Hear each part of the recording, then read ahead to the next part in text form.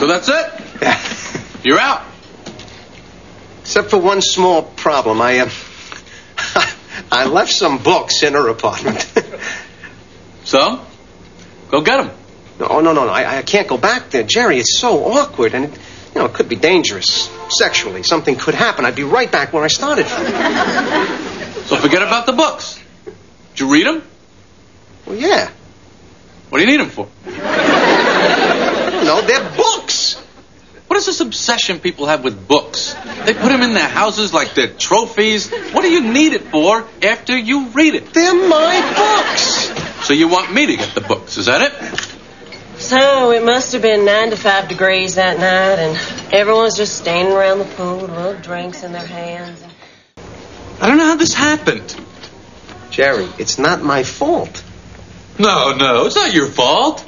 Books. I need my books.